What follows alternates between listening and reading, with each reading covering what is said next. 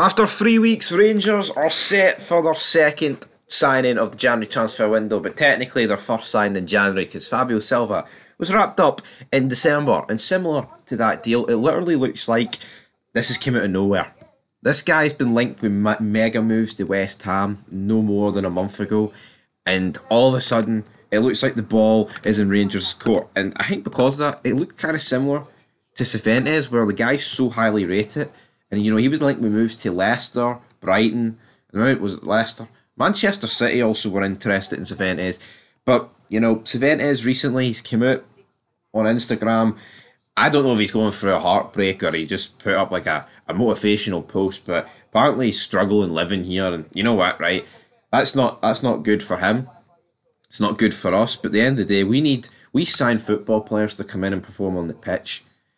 We didn't sign them to write stuff on social media. At the end of the day, if he's not going to come in and perform and he's not happy here and he's homesick or, you know, he'd rather play somewhere else, then let's just get rid of him. But here, if he wants to commit his future to Rangers and get his head down, then fair enough. But we are not a football club that's got time to wait for players who are not exactly feeling up to it.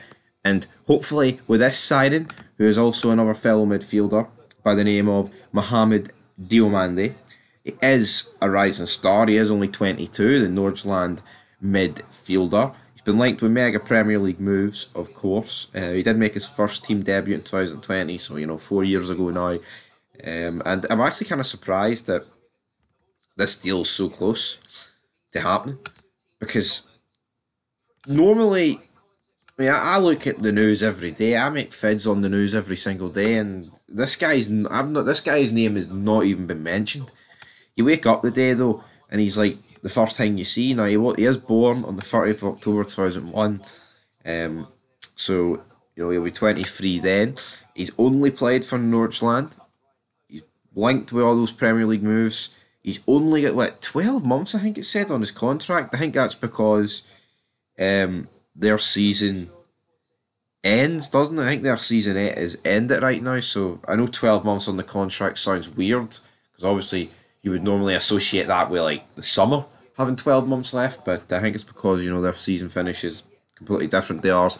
But he's played 96 games for Nordsjælland, and he's scored 11 goals. Now he is a midfielder, so we're not going to really read too much into his goals, but here it proves that he can score goals from midfield, which is a good wee thing. Now his international career, he's played for Ivory Coast under 23, so yeah, he's not exactly done an awful lot there, but in terms of looking at his player profile, according to Transfer Market, he's got a transfer fee or a valuation of 3 million.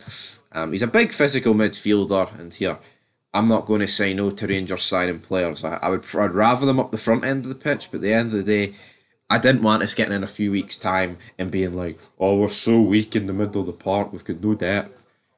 Because for the past 3 weeks, we've sat on our hands, doing nothing, man. You know, look at the start of this window.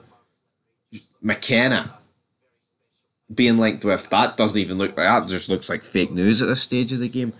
You look at Shankland. I said I'd never mention his name again. Well, I've mentioned it. Alright, but you know, all these people have been linked with, Doige, etc. It's like there's never been actually anything formal. Well, this actually does look formal. This looks like it's going to happen. So anyway, guys, his contract expires at the 31st of December, so there's like 11 months to go. I don't think it'll cost that much. It says his transfer fee is 3 million, but I think you'd probably be able to get him for a cutthroat price around £1 million or something like that. So yeah, hopefully we get this guy across the line. I'm not going to pretend that this guy's going to be the difference maker in us winning the league or, you know, winning the Europa League. But at the end of the day, I think it'd be a good signing. I think it would be a step in the right direction, adding some depth in some well-needed areas of the pitch. But at the end of the... Wait, what? Oh. Apparently. Oh, I know.